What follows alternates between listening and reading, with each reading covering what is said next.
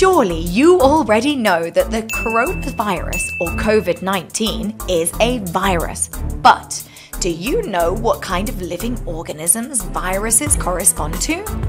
They are microorganisms, but not all of them are bad. There are others that are beneficial to humans. We are going to learn about what microorganisms are and the different types of them. Welcome to the fun world for kids! Hello friends! On our planet, we know all the living beings that we can observe with the naked eye, such as animals, plants, fungi and insects. But there are many more living beings that cannot be seen so easily by the human eye because they are so tiny that to observe them, we require a microscope. These are called microorganisms, and they are found almost anywhere on Earth.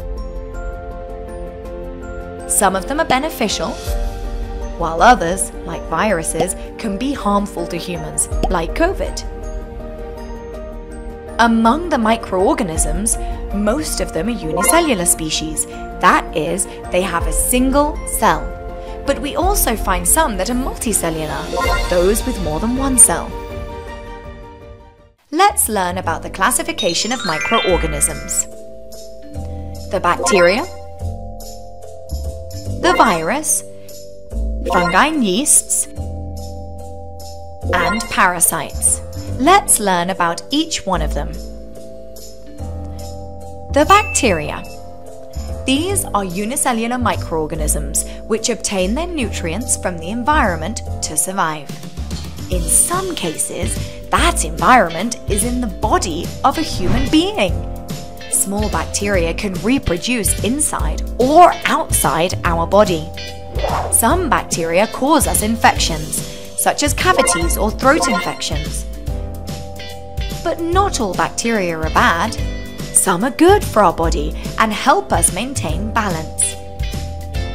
For example, some live inside our intestines and help us use the nutrients in the food we eat and generate waste products. There are also bacteria that scientists use in laboratories to make drugs and vaccines. Interesting, right? The virus. These microorganisms need to be inside living cells to grow and reproduce. Most viruses cannot survive for long if they are not found inside a living being or host, such as a plant, animal, or person. When viruses enter a person's body, they can multiply inside a person and cause illness, like the coronavirus that is transmitted from person to person when the infected person exhales very small respiratory droplets and particles that contain the virus, such as when they sneeze. These respiratory droplets and particles can be inhaled by other people or deposited in their eyes, nose, or mouth. That is why we must wear a mask to reduce the risk of inhaling or breathing these contaminated particles and constantly wash our hands. The fungi. They are multicellular organisms similar to plants, but remember that fungi, unlike plants, cannot produce their own food. That is why they feed on other beings. They love to live in humid and warm places. We can find them almost everywhere on the planet and in all ecosystems, and most of them are not dangerous for people. Yeasts are also a type of fungus, but a unicellular type. Protozoa or parasites.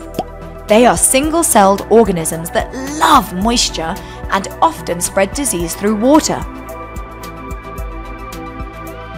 Some of them, such as amoeba or worms, cause intestinal infections that cause diarrhea, nausea, and stomach pain. Ouch! Remember, to be healthy and avoid microorganisms that harm us, we must wash our hands well, and do it several times a day, especially when you cough or sneeze. Before eating or preparing food, after going to the bathroom, after touching animals and pets, after playing outside, or after visiting a family member or friend who is sick. Also, make sure you have all your vaccinations up to date and to eat healthily so that your body is always healthy and strong. Thank you for watching our video. Did you like what you learned? Subscribe and find many more videos so you can learn while having fun. You can also watch this video in Spanish on our channel Mundo Divertido de Niños.